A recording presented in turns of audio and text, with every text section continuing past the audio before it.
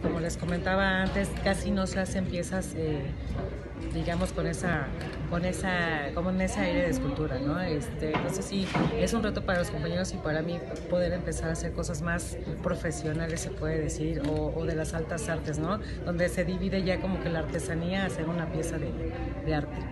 ¿Realmente hay espacios para exponer piezas de cartonería o casi no hay?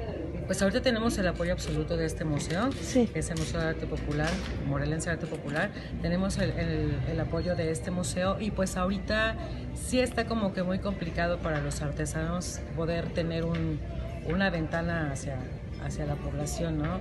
Y regularmente pues la apreciación de las personas que más compran o que consumen cartonería pues son extranjeros.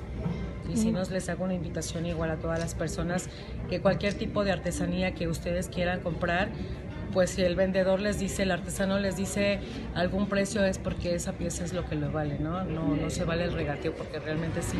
Les invito, incluso los talleres que yo imparto es con doble intención, con que aprendan y aprecien la escultura y con que ellos chequen cuál es el trabajo que se lleva para realizar una sola pieza, ¿no? Que no es tan sencillo. ¿Consideras que es de